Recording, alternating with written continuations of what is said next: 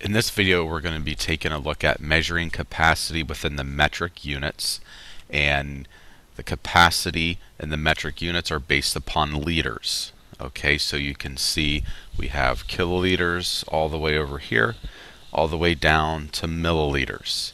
If you think about measuring distances with metric units, it's based upon meters. We have kilometers all the way down to millimeters. Okay, now the two main ones we're going to be looking at today are liters and milliliters. Sorry about that. So liters and milliliters today. Okay, now when converting metric units of capacity, what you need to do is count the number of jumps between units, then move the decimal the same number of spaces in the same direction. So if you remember how to convert metric units of measurement, you'll be easily prepared for converting metric units of capacity, because you can see we still have the same milli, centa, deci, deca, hecto, kilo. Those are all the same. Okay, so if you remember, 10 millimeters equals a centimeter, 10 milliliters equals a centiliter, and so on. Okay, but like I said, the main ones we're going to be looking at today are liters and milliliters. So the conversion for liters and milliliters, 1 liter equals 1,000 milliliters, just like 1 meter equaled 1,000 millimeters, and then 1 milliliter equals 1,000th of a liter. Okay, so what we're going to be doing is either multiplying by 1,000 or dividing by 1,000. Okay, whenever we're converting something from liters to milliliters, okay, we're going to be multiplying by 1,000. Milliliters to liters, we're going to be dividing. Just remember, smaller to larger, you divide, larger to smaller, you multiply. Now, a way to remember this, we have our friend Ken again. Ken is driving animals, as he always does. And what is he driving this time? Ken is driving lions. Okay, so to remember the metric units of capacity, you can remember Ken has driven lions down country meadows. Okay, so we have the kiloliters, hectoliters, decaliters, liters, deciliters, centiliters, milliliters. Now, when converting these measurements, I'm going to show you a few of these problems, and then after I'm finished showing you a few of these, we'll do some together. Then I'll have you do some all by yourself.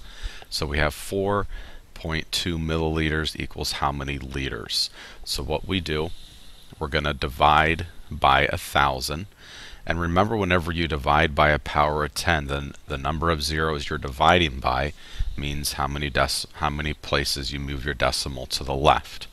Okay, so we have 4.2, and what we're doing is we're dividing this by 1,000.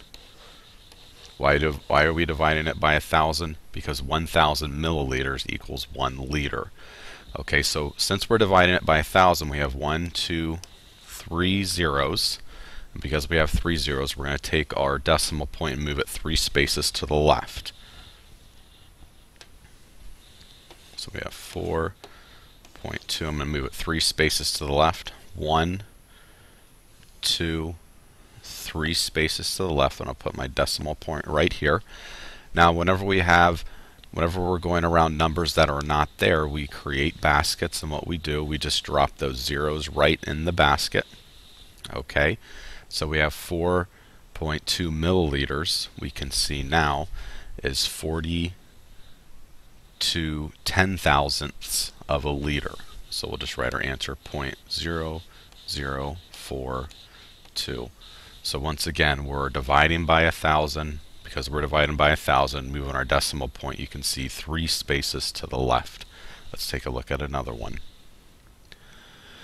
Now we're looking at 800 liters equals how many milliliters? Now, since we're going from larger to smaller, we're going to be multiplying by 1,000. So if you remember how to multiply by powers of 10, however many zeros you have, that's how many places to the right you will move your decimal. So we're just going to rewrite the problem. 800. Okay, now we have an imaginary decimal to the right. Okay, that's always understood there with a whole number. The decimal is to the right of the number, so we're going to multiply this by 1,000. Okay, so you can even write out 1,000 here. Okay, now even when you multiply any number by a power of 10, whether it's a decimal or not, since we don't even have a decimal here, what you can do, since you're not even dealing with a number that has a decimal in it, you can see 800 is just a whole number. You can just add the zeros onto the end. So we have 800 times 1,000. We're going to add our 3 zeros from our 1,000 to the very end. We use a different color of ink here to add these 3 zeros. 1, 2, 3. So 800 liters equals 800,000 milliliters. Okay, so as you can see, when we're converting liters to milliliters, you're multiplying by 1,000. When you're converting milliliters to liters, you are dividing by 1,000. Okay, and the reason for that, 1,000 milliliters equals a liter, and vice versa as far as the conversion goes. Now I want you to get out your math journal and a pencil. We'll do a couple of these together. Then I'll have you do some all by yourself. So 1 4/10 liter equals how many milliliters? What we do, we're going to rewrite the 1.4. Think about this. This is a larger to smaller unit. So because of that, we're going to be multiplying by 1,000. Okay, so we're going to take our 1.4, we're going to multiply that by 1,000. So because we're going to multiply that by 1,000, we're going to move our decimal point 3 places to the right. So I'm going to rewrite it, 1.4, move this 3 places to the right, 1, 2, 3 places to the right. I'll put my decimal right here, drop my 2 zeros right in my basket. So we have 1.4 liters equals 1,400 milliliters.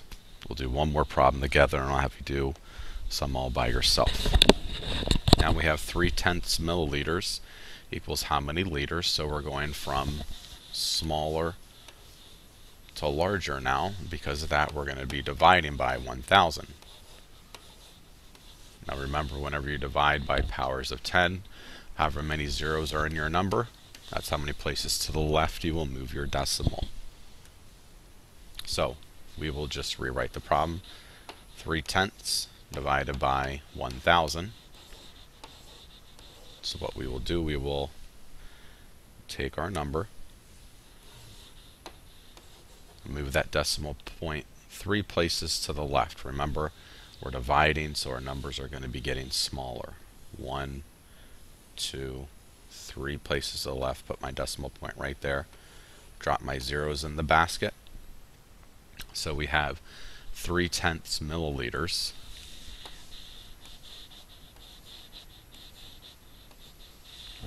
equals 3/10,000ths of a liter. Okay, now it would not make sense if I went the other way. Okay, let's say for example I was mistaken and I came up with the number 300. So 3/10 of a milliliter would not equal 300 liters. Remember, liters are much bigger than a milliliter. Okay, so it's important to double check your answer and make sure it makes sense. Now what I'm going to have you do is rewrite this problem in your math journal, and I want you to complete this problem all by yourself, and press pause when you start to complete the problem, and then when you're finished, press play and I'll have the correct answer for you. So I want you to pause the video right now. Okay, now we have our answer. 222 milliliters equals 222 thousandths of a liter. Okay, so what I did is I divided by 1,000. I moved my decimal 3 places to the left for the answer of 222 thousandths of a liter. Let's move on to the next problem. Our final problem, I want you to write this problem down, work it out in your math journal, and when you're finished you can press play. I will have the correct answer for you, so I want you to pause this video right now. Okay, now we have our answer of 18 thousandths. Okay, 18 milliliters equals 18 thousandths of a liter. Why do I know that this is correct? Because my only other option would be multiplying this problem by 1,000, and that would mean 18 milliliters would equal 18,000 liters. Okay, we know that would not make sense at all, so it's important to double check your answer and make sure it makes sense. So if you have any questions about this concept, please come and see me.